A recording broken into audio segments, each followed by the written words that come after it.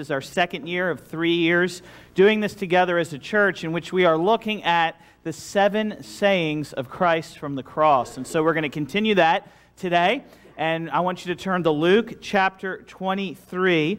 And as you're turning there, I want to say this about the words we consider today. These words are printed, if you have a red letter Bible, in red. But like all the words of Christ, all the words of Scripture, but especially in words such as this, they deserve to be printed in letters of gold.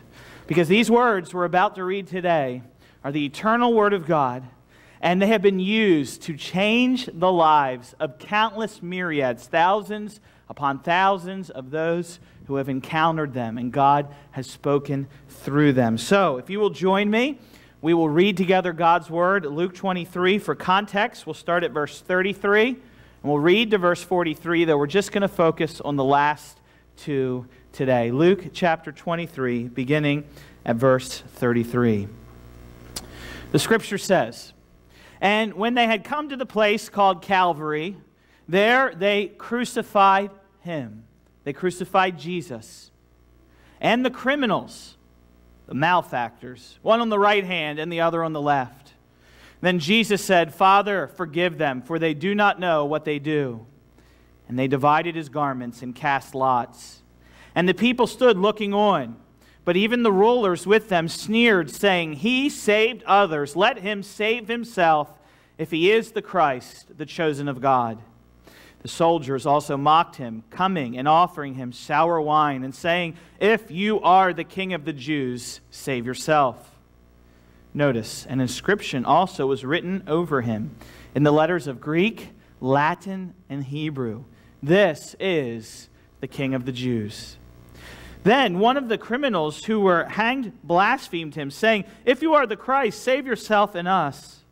But the other answering rebuked Him, saying, 'Do you not even fear God, seeing you are under the same condemnation?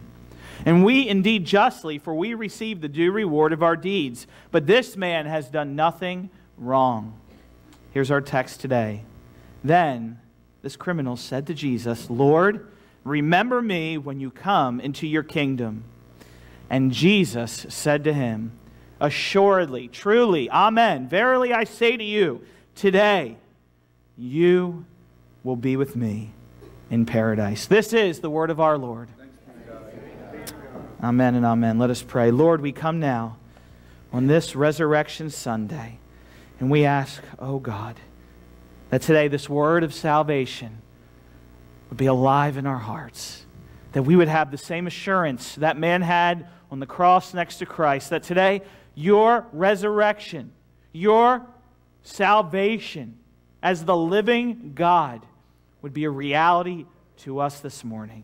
And Lord, for each one that's come here today, that we would leave here changed, not because of what we have done, but because of what you have done, O Christ, in dying and rising again. So help us now to worship you as we consider your word, we pray in Jesus' name. And God's people said, Amen. This passage is full of contrasts. If we had a longer period of time, I would point them all out to you, but I would just like to draw 2 of them to your attention this morning. First off, we see a contrast between the Roman soldiers, the religious leaders, the crowds who are mocking Jesus, who are ridiculing Him, who are literally blaspheming Him and attacking Him verbally with insults and terrible words, contrasted with Jesus, who only responds in what way? "Father, forgive them. Father, forgive them." And then we see a contrast, secondly, that we're going to focus on today, between 2 criminals hanging on the other side of Jesus.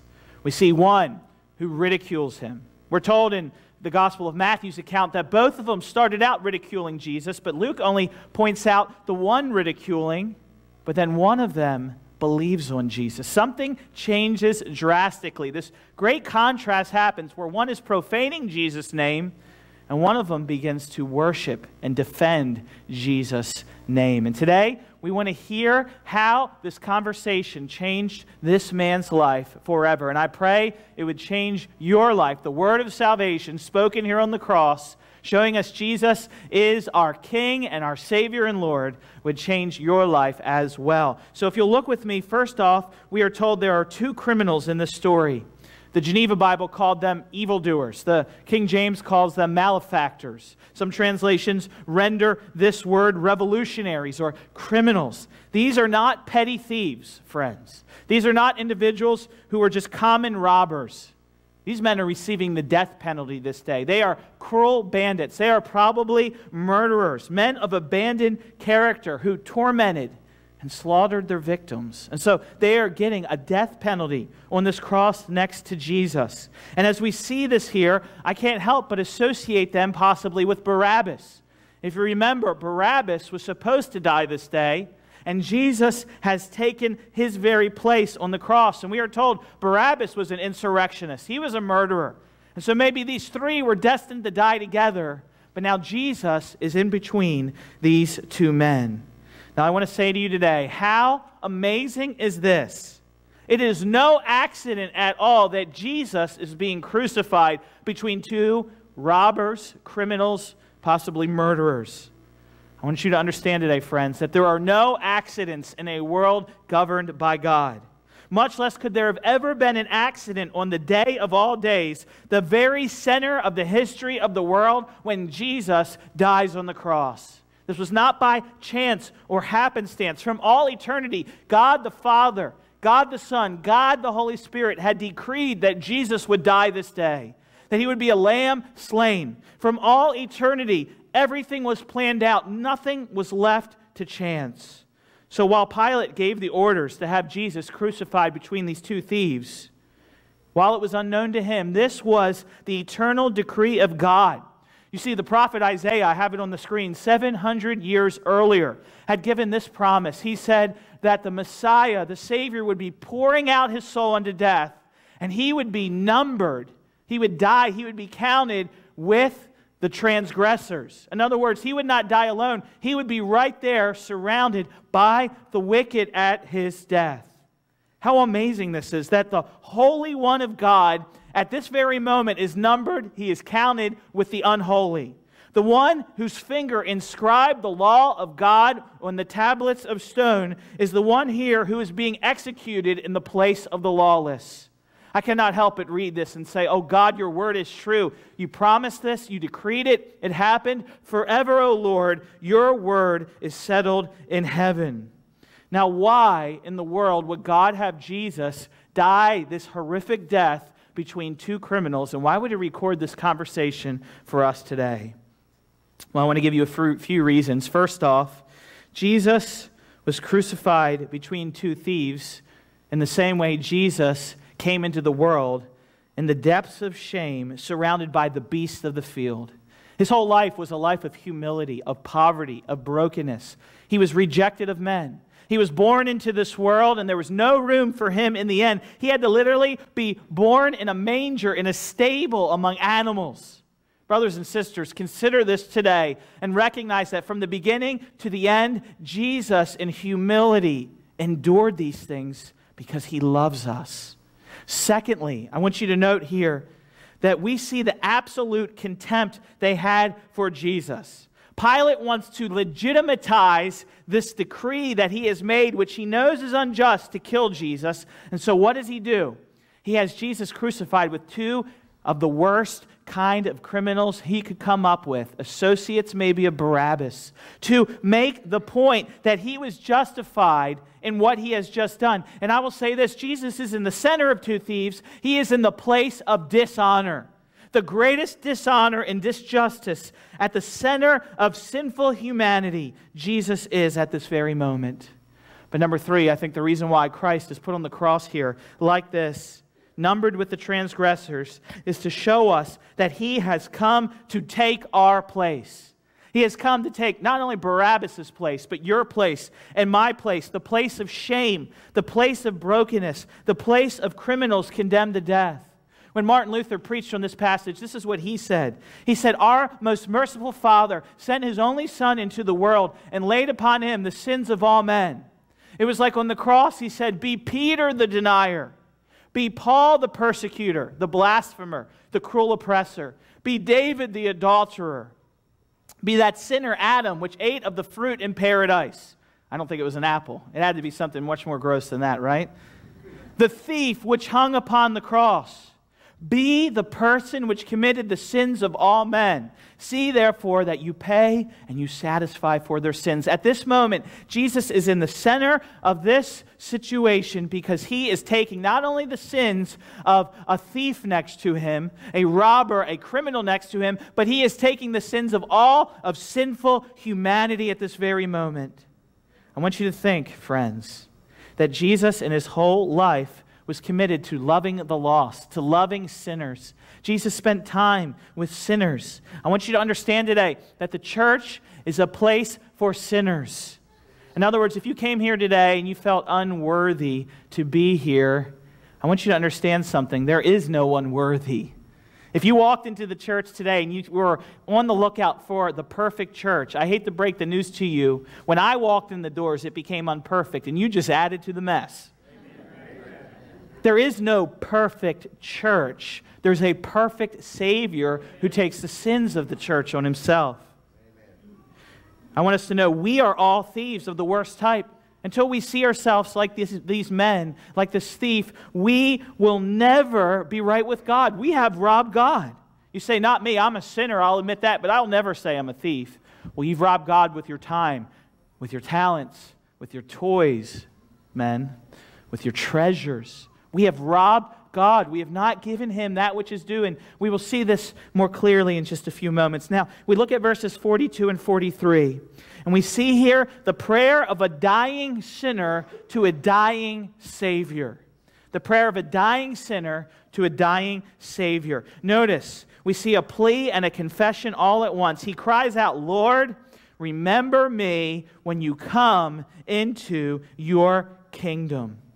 Now, this is a marvelously amazing statement here. Think about it. Jesus is nailed to the tree. He is the butt of the vulgar mob's cruel ranting and raving and insults. He is the object of national hatred. He is forsaken even by his own disciples.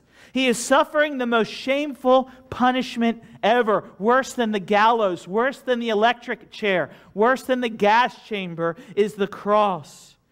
This thief has heard the scornful priest challenge Jesus and say, if you're the Son of God, come down from the cross.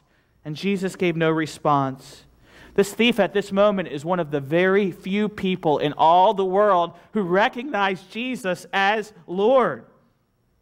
The disciples' hope is gone. It's about to be buried with Jesus in the grave as he dies. How in the world is it possible that this man could look at Jesus as Lord and have a life that is changed? Well, I want you to understand today, the salvation that comes to this man only comes because Jesus is Lord. Now, he has no hands to do any work for Jesus, but he has a heart at this moment. And we're going to explain this in detail in a second. But he has a heart that God can work in when everything else is nailed up to a cross.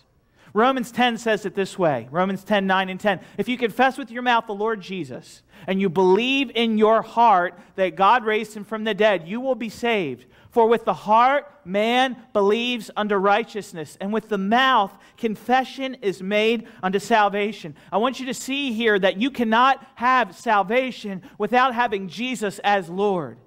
You will find it nowhere in the Bible where Jesus is simply the Savior that we just prayed to, but he is not the Lord. The reason why is you can't cut Jesus in half and just have him as Savior and not have him as Lord. God has already made him Lord in Christ. It's not your job to make him Lord. He is Lord. You will either bow to him and worship him like this thief, or you will rebel against him and run from him. But it is not an option whether he is Lord or not. And so today, this thief can't do anything, but this word is so important, Lord, and we're going to hone in on it in just a second. Lord, remember me. He's praying for favor, for acknowledgement. Notice how humble this is. This thief, this robber, this criminal does not say, Lord, honor me. He does not say, Lord, exalt me. Lord, prefer me. Instead, it's, Lord, if you will only think of me, if you will only look on me. I'm an outcast from society. My family will probably never talk about me again. I'm going to die on this cross, and my nation will never want to think of my name again. I am a disgraced man. My friends are going to be glad to forget my name because I have failed them. This man's interaction is an amazing thing because right here we see that he believed there was another life after this, and he desired to be happy in that life, not as the other thief. The other thief was only thinking about getting off that cross. This thief was getting prepared for what was to come. I want to say to you today, if you come to church today, and you're like most of us, you've probably prepared in education, you've probably prepared for vacations. I had some good friends recently. They just was watching. They prepared, saved up, and they went on a cruise. They prepared for that event. Some of you in this room, you're preparing for retirement financially. You're putting money away. But how few of us stop and we prepare for eternity, what follows this life. I want to say to you, it's never too late to prepare if God has given you breath. And at this very moment, he stops thinking about this life and he starts thinking about the life that is to come. And he says, remember me in your kingdom. Again, a fascinating statement. Jesus isn't wearing a golden crown. He's wearing a diadem of thorns piercing his skull with blood pouring out of him. Jesus here, instead of being waited on by loyal servants, loving servants, is numbered with criminals. Instead of a crowd of loyal subjects, there's a mob chanting, crucify him. Over the cross, the only thing that's kingly is those words, this is Jesus, the King of the Jews. And it was placed there to be a mockery. But you see, friends, I want to explain to you something. And this wonderful truth is that the Word of God has power where man is powerless. And so, while it would seem totally hopeless for this man to have eyes to see Jesus as king, I cannot help but think as he is staggered next to this cross, he sees this is Jesus of Nazareth, the King of the Jews. God begins to do this work in his heart where he realizes this man really is who he says he is. This man really is the king of death, the king of sin, the king of this world, the king that is going to come again and make all things right. And at this very moment, he begins to believe in his heart. This man could run no errands for Jesus. No path of righteousness could be ran for Christ. His feet were nailed to a cross. This man could do no good deeds for Jesus. His hands were nailed to the cross. He could not turn over a new leaf and just try harder and be better because he was dying and his life was about to be gone. But he realizes his sinful condition. He realizes his brokenness. He realizes his helplessness. He realizes that Christ Jesus came into the world not to save the healthy, but the weak, the sick, the broken. And we see here in God's sovereign grace a repentance and faith, a sorrowing and forsaking of sin that is so glorious indeed. Notice first he says to his companion, look at verses 40 and 41. Now remember, we were told they were both mocking Jesus in Matthew. Then the one criminal starts mocking Jesus. And look what he says in verse 40 and 41. Do you not fear God, since you are under the same sentence of condemnation? He sees here that it is sinful and wrong for this man to not only disbelieve Jesus, but to mock Jesus. He sees here his own sin and wickedness when he says that we are indeed dying justly, but this man unjustly. Secondly, notice he does not say, do you not fear punishment or do you not fear hell? But he says, do you not fear God? He looks at Jesus and he has eyes of faith that no one else has. And he doesn't just see a man on the cross. He doesn't just see a martyr on the cross. He sees the Son of Man, the Son of God on the cross. He says, Jesus, remember me in your kingdom. He realizes that he's a king at this moment. And whereas before he was mocking him in repentance, now he begins to worship him and celebrate him. Thirdly, he confesses Jesus' innocence. Look what it says in verse 41. This man has done nothing wrong. God has taken great pains to make it clear that Jesus did not sin. We sinned. Jesus took our sin on himself. Pilate said, Pilate's wife said, have nothing to do with this just man. We are told that Judas, after he betrayed Jesus, went back to repent of this, and he said, I have betrayed innocent blood. Now, Judas lived with Jesus 3 years. He surely, if there was any sin in Jesus' life, he surely would have seen it. Innocent blood. Pilate said, I have found no fault in him. And now this criminal on the cross testifies that Jesus is the sinless Savior. I am the sinner in need of a Savior. Lastly, publicly, he confesses to Jesus and prays to him right there. What a proof that our good works do not save. It is our heart that needs to be saved. Then the works follow. What a proof it is that it's not sacraments that save. You know, the baptism waters didn't save anybody today. This thief could not be baptized. It was his heart that needed to be saved. Then we follow him in baptism, right? We took on Friday the Lord's Supper, the communion meal. We communed with Christ, and we ate of his flesh and drank of his blood by faith. But that meal does not save if you don't have a heart full of faith. It is no means of grace. Without a heart that has turned to Jesus Christ, then you can take it in remembrance of him. Friends, when we read this here, I realize it's not belonging to the visible church that will save you. Now, if you get saved, you should belong to a visible church. You should take the Lord's Supper regularly. You should be baptized. You should do good works. But it's not being a member of the visible church that saves you. He never could join a church, but when he and his heart turned to Christ, he joined the one true holy church that lasts forever. He is now a member of the family of God. He will never be rejected. Everyone else might belittle him and hate him, but I love the family of God. It accepts you when no one else does. And the Savior brings you in, and he's merciful to you. Look how this ends in verse 43. We are told, Jesus said to him, assuredly, truly, I say to you, today you will be with me in paradise. Now this is amazing. Jesus immediately answers him. Jesus didn't answer the religious leaders who mocked him. He did not answer the crowds, the mob who ridiculed him.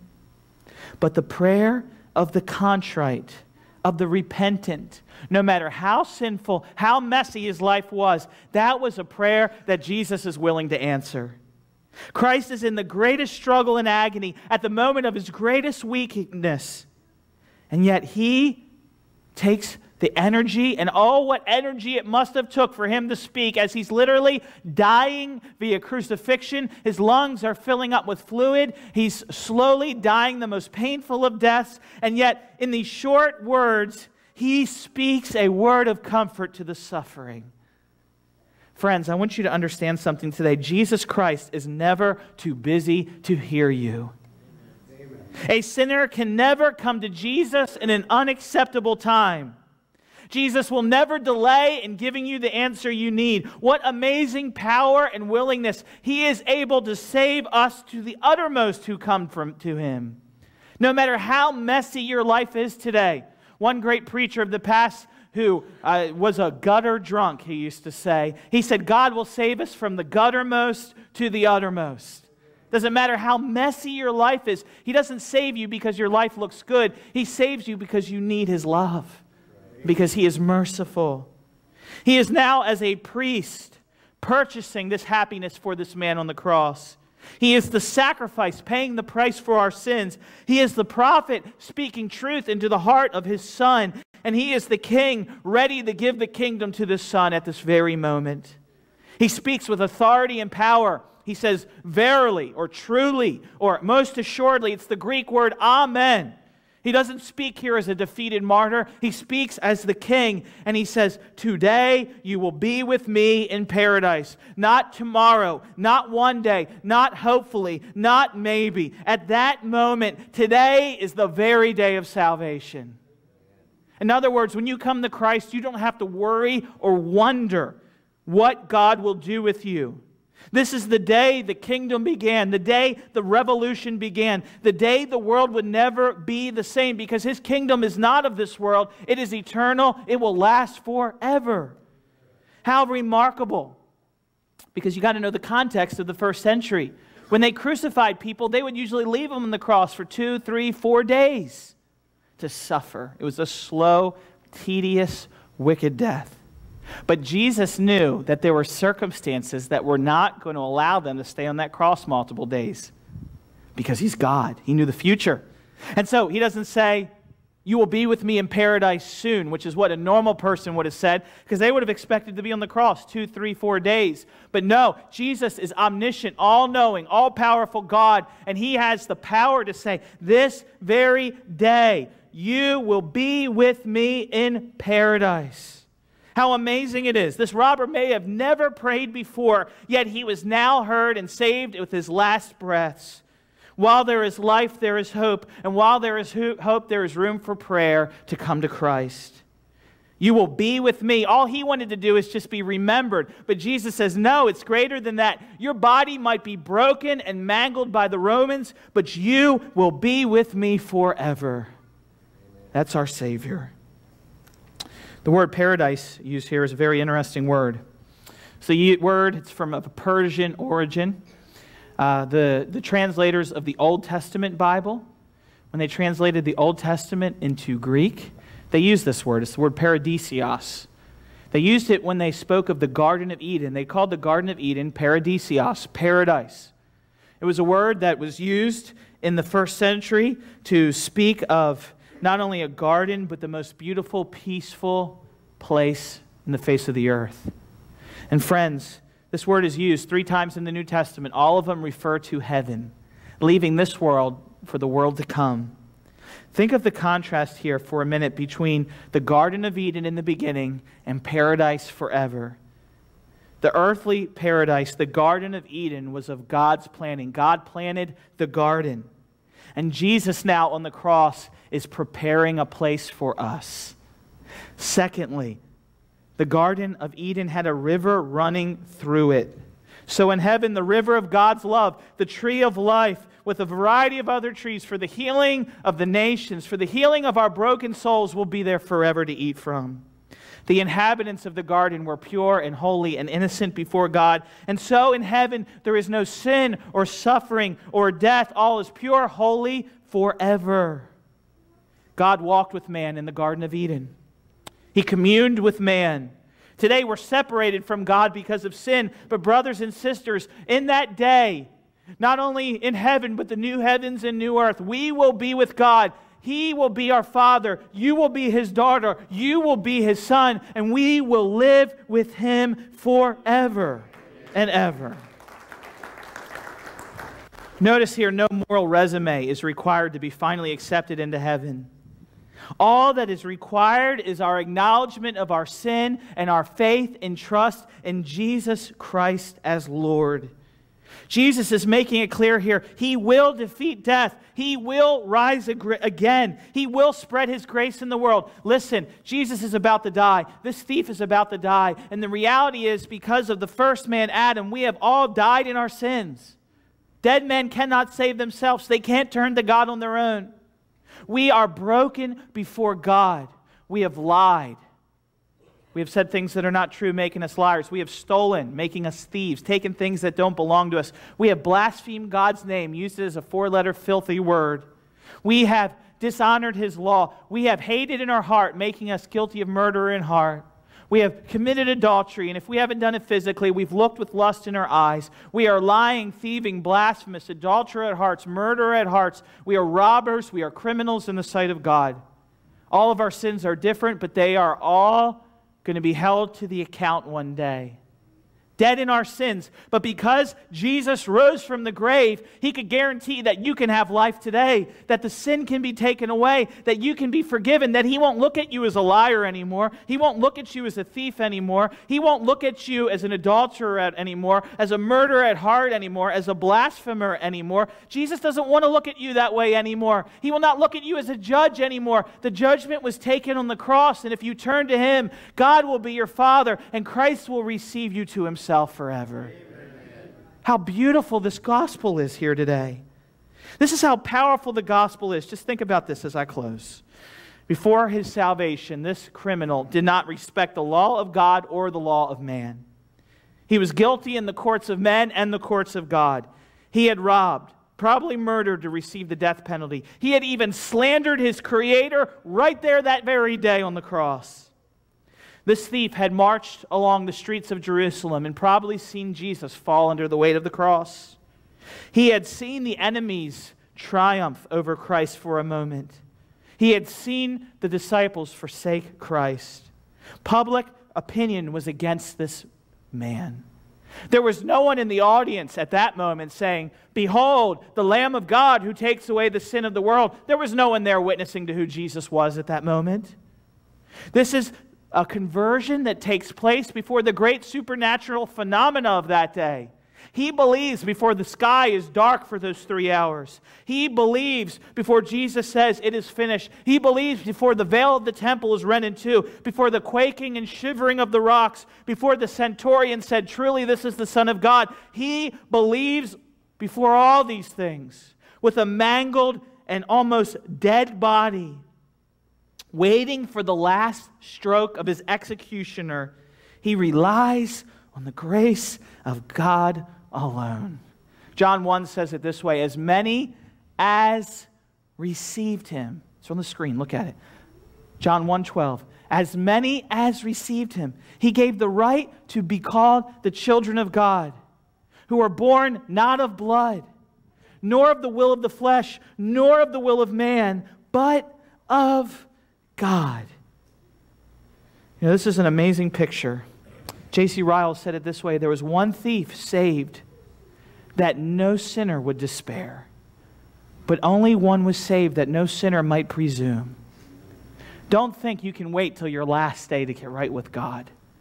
One thief waited too long.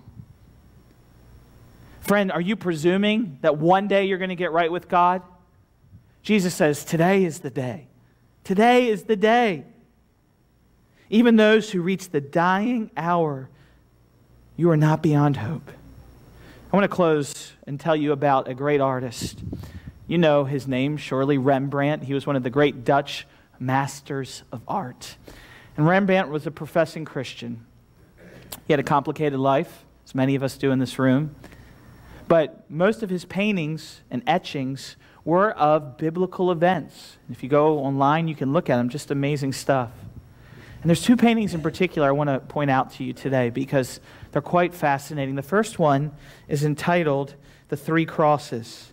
And you see it here on the screen. Now, what's so fascinating about this picture is, first off, Rembrandt wanted to try to picture everyone who was involved in the death of Jesus. So he has the centurion, he has the Romans, he has the Jews, the common Jews, he has the religious leaders. He has the two thieves on the cross. You'll notice there's darkness on the one thief on the left, and there's light on the other thief on the right. One believes, one rejects. But what's kind of interesting, I never knew this until recently, is that Rembrandt, because he believed that he was also guilty of Jesus' death and put Jesus on the cross, we are told by many art scholars that Rembrandt, in the shadow, almost hidden, put a representation of himself, for he recognized it was his sins that nailed Jesus to the cross. And so on the way right, there's this little just shadow of an individual, and that was Rembrandt himself. The next picture is another one that he painted, the raising of Christ, being raised to the cross. Now this one's really easy to figure out who Rembrandt is. Now, he's this guy underneath the cross. He doesn't look the part, does he? But he's there. I show you those pictures today because I want to say to you today, until you recognize that it is your sins that put Christ to the cross, you will never have the forgiveness you need. But today, if you turn to him and you believe on the Lord Jesus Christ, his amazing grace will come into you. He will forgive you of your sins. He will give you new life. He will set you free. He will change you from this day forth and forevermore. Would you bow with me in prayer?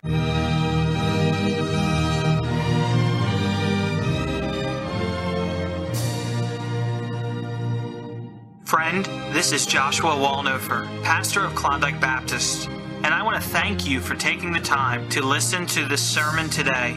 If we can be of any help to you, answer any questions about the Bible, or talk more with you about the salvation provided by the mighty hand of Christ Jesus, feel free to contact us by any of the methods mentioned on our church website. If you would like to share a testimony of how God's Word has transformed your life, please write and let us know. We'd love to hear from you. And remember, Jesus said, "My sheep hear my voice, and I know them, and they follow me. And I give unto them eternal life, and they shall never perish, neither shall anyone pluck them out of my hand."